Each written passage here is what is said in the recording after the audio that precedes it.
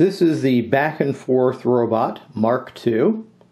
It has 3 obstacle detecting switches at the back, 3 obstacle detecting switches at the front, 2 batteries. Each battery is 6 volts, but they're combined in such a way that they provide double the capacity as opposed to combined in a way that would give them 12 volts but the same capacity. There's a single chip in the middle which drives the motors and remembers which direction it's going. Some miscellaneous resistors, power switch, and some blinking lights to look pretty. Underneath the robot, it has 4 motors.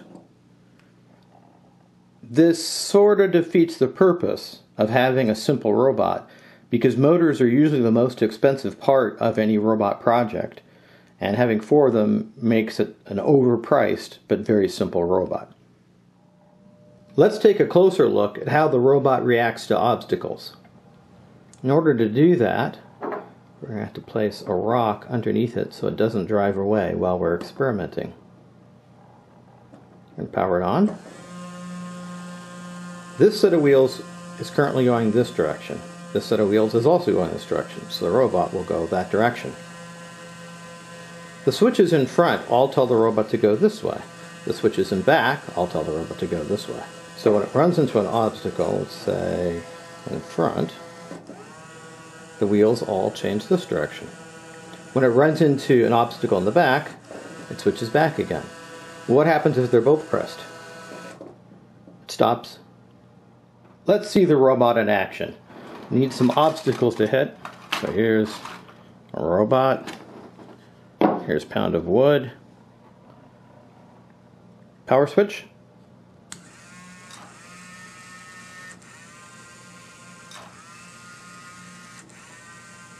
Why have 3 obstacle detection switches on each side? If I simply had one in the center, it wouldn't be able to detect collisions on the sides.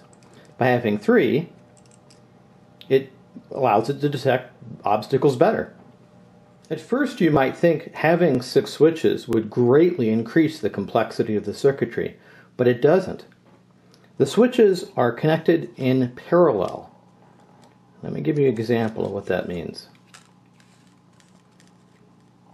Imagine over here we have an electricity source, say plus 5 volts, or in the case of this robot, plus 6 volts. And over here we have the chip that wants to detect it. This is all wired together. So this is all the same wire. This is all the same wire. Imagine there were switches here, here, and here. Anytime any one of those switches gets pushed, let's say like it collides with something right over there, the electricity is allowed to flow through and the chip can detect it. Or over here, or in the middle. I guess it'd be like that. Or all 3 at once. It doesn't matter. That's the great thing about having switches in parallel, is the number of wires is still just one over here. Yes, it's split into 3 parts, and one over here, and it's split into 3 parts. But the circuitry is very, very simple. It's just 3 switches all operating in parallel with each other. If any one of the switches gets connected, then the chip detects it. Why is there a Mark II robot, and why does the Mark II robot have so many motors and so many wheels? The answer lies with the problems encountered with the Mark I robot. This robot has only 1 motor, right in the center, and it has these slippery wheels. These 2 wheels are not powered. This one is. Well, let's see what happens when you take a robot with 3 slippery tires and only 1 powered wheel. We'll give it an obstacle, pound of wood.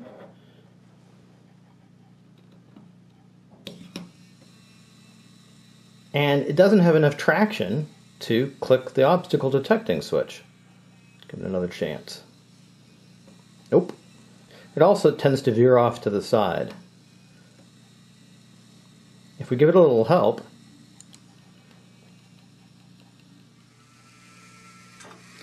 I hope this video inspires you to build your own back and forth style robot. A PCB layout and schematic are available online for free. All the parts are available off the shelf.